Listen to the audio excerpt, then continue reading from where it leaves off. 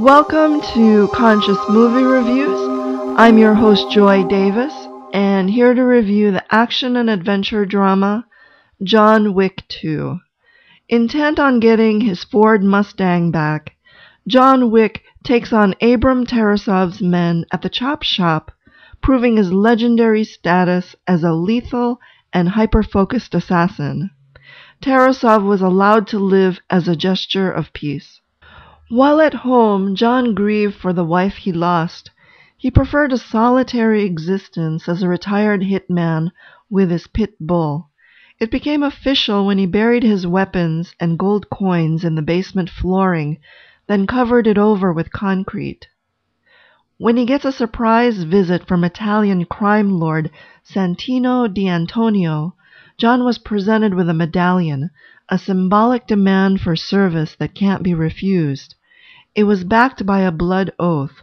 John's task is to have Santino's sister Gianna killed in order to take her seat at the high table so he can be among the 12 families represented. Refusing to honor the marker, Santino fired a grenade launcher at John's home from outside, forcing him out of retirement. Historically, Sicily is a country of secret societies that were formed out of necessity to deal with the foreign overlords who've taken over with their harsh treatment and unjust laws. Members of these secret societies, like the Mafia as one, exchanged code words, took blood vows, and oaths of initiation. The use of blood in a solemn oath can also relate to the traditional Chinese medicine understanding that blood moves throughout the body by way of our life force called qi. So you are, in effect, sealing a deal with blood and your life. John traveled by foot with his pit bull to the Continental Hotel that serves as a safe house for assassins. He met with Winston, the manager. The rules were recited as a reminder to John that there can be no blood on the Continental grounds, and every marker must be honored. A violation of these rules is a crime punishable by death. This is a good example of how the law of karma works. Also known as the law of compensation, it's exacting, impersonal, and unforgiving. No one shall violate divine laws and escape its penalties. Karma is likened to a savings account where a system of debits and credits are balanced based on your deeds. This was highlighted in the film with the use of blood markers to represent a debt, coins, and female office clerks making formal records of service agreements and financial transactions. Richard Mayberry, a renowned author on legal matters, recognizes that the basis of all laws involve two basic understandings. 1. Do all you have agreed to do, and 2. Do not encroach on other persons or their property. Don Miguel Ruiz, a shaman and teacher of the ancient Toltec ways in Mexico, teaches that you must be impeccable with your word. Your intent manifests through the word, but like a sword with two edges, your word can create the most beautiful dream, or your word can destroy everything around you. The misuse of your word is black magic. Being impeccable with your word is the correct use of your energy. It means to use your energy in the direction of truth and love for yourself. At an art museum in New York City, John met with Santino. He would honor the marker to assassinate Gianna in Rome, where she will be coronated. While in Rome, John checked into the local Continental Hotel. Julius, the manager, asked him, "Are you here for the Pope?" This is a good example of John acting as an assassin for hire through an international council of crime lords. Back in 1939, Pope Pius XII ordered the death of Hitler during World War II. You don't have to look far to find less scrupulous people offering less scrupulous solutions like contract killings within the dark net, the dark side of the internet. Millions worldwide have visited this area of the web out of curiosity. Futurist Thomas Fry predicts that the dark net will invent its own justice system by saying, When something goes wrong on the dark net, there are no police, court systems, judges or lawyers to talk to. For this reason, a number of dark net fixer sites will spring up to manage the failures in a way that can only be described as darknet justice.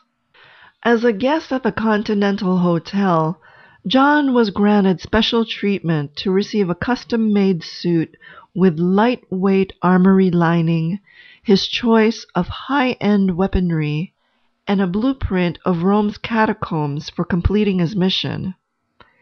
He headed out to infiltrate the nighttime celebration for Gianna. When she excused herself to freshen up in the bathroom, John confronted her with the truth about the marker. He was there on her brother's behalf. When she asked him, "Do you fear damnation?" he replied, "Yes." Gianna wanted to die her own way, so she slashed her wrist. Shamans have a practice of working with the archetypal energies of death and initiation. Carl Greer, a shamanic practitioner, explained that by dialoguing with death, we can relate to it as an equal and live in harmony with it. With wisdom, we see how we weave life and death and beginnings and endings into all that we do. Ultimately, every day is a good day to die if we live it fully. By honoring this idea, we honor death and honor life. In trying to escape, John found himself in a gun battle with Santino's men. He managed to eliminate each one, then face off with Gianna's bodyguard, Cassian. It culminated from a shootout to a physical fight, crashing into the Continental's reception area. They regained their composure to observe the rule of no killing in the hotel. Both drank at the bar while Eris, the mute assassin, and security officer of Santino watched. John notified management that he'll be checking out in the morning. A gun can symbolize your willpower. As an accurate shooter, it's a show of John's great power to control his life decisions and self-confidence. Being shot at can metaphorically relate to an emotional assault on your daily life. As the head is often associated with making plans and intentions, shooting at the head can refer to eliminating someone's dangerous plans and bad intentions. John was famously known to kill with a pencil. Pencils are often associated with the idea of communication. By using a pencil as a weapon, it may be John's way of reinforcing his words that have no commitment behind them. They can be erased, just like solemn promises he no longer wants to uphold because they no longer serve him. Santino followed office procedure to order up a $7 million contract for John Wick's death. An official call by cell phone was given out to assassins worldwide. The fight was on in New York. He escaped each attempt at his life, leaving him badly injured and forced to go another round with Cassian at the train station. It was all guns and knives as before. Their duel on the train left Cassian in near death with a knife to the aorta. He was given mercy as a professional courtesy. As more assassins chased after him, John found refuge through a homeless assassin. He was one of many in the city, organized by the Bowery King, like an invisible army of hobos at his disposal. John got treated for his injuries at a homeless shelter. The Bowery King was honored to be in the presence of John, the myth, the legend. He admitted that a master teacher taught him, the student, a valuable lesson in survival by saying, "I didn't hear you coming. You gave me this wounding, a gift from the boogeyman. No one sneaks up on me, thanks to you. I'm all-seeing, all-knowing." His care of homing pigeons symbolizes communication, as information gathering is vital to him for survival. John asked for his help. He warned about a storm coming. Santino wants the whole city. The Bowery King gave him a gun with 7 rounds and an underground escort to the art museum, where Santino will be. At the coronation party hosted by Santino, he gave a toast to the future of the high table and memory of his dear sister. John made his appearance known. It was a rapid-fire gunfight in the museum, with Santino escaping to the Hall of Mirrors with Eris and some armed men. John heard him say, "You should have just run away. You faked your own testament. Killing me won't stop the contract. I think you're addicted to vengeance." The mirrors were a good use of symbolism to reflect back John's emotional attachment to avenging the death of a loved one. It's reminiscent of many martial arts movies with the same theme. Even the fight scene with mirrors was the filmmaker's way of paying homage to the cult classic Enter the Dragon starring Bruce Lee. Eris the mute assassin offered to finish the job, encouraging Santino to escape. With knife in hand, she was left immobilized in the fight with John. The choice of having a mute character in the film can represent an instinctual need by men to be silent about what they know, because revealing too much can lead to a loss of their personal power, even death. It can also relate to omerta, the code of silence originally practiced by the Sicilian Mafia around the 16th century AD. When John speaks, he's very careful to do it mindfully and with clear intent. At the Continental Hotel, Santori was having a meal at the lounge when John arrived. He was compelled to kill, but was warned not to by Winston, the manager. John pulled the trigger, violating the house rule. His senseless act led to another open contract by the high table that went international. Through Winston's influence, John's sentence was reduced from execution to Ex-Communicado. No more safe havens and special resources for him.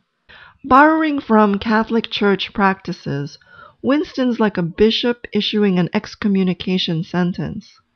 Whenever a member is excommunicated, they're formally rejected by the Church and cannot return.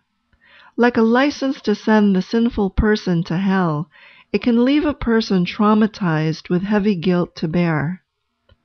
John's choice to kill Santori on the Continental grounds was his own death wish, a form of self-sabotage. He knew the consequences and enacted vengeance anyway.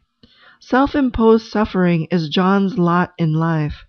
Any time you have a need to control, on a subconscious level, you also want things out of control. Through Winston, John was able to get a marker for future use and provide him with a 1-hour head start before the bounty goes into effect. It was an act of justice to provide the fairness and respect that John earned, but was denied from being double-crossed. Santino's death probably came as a great relief for Winston, because John had helped to prevent a war.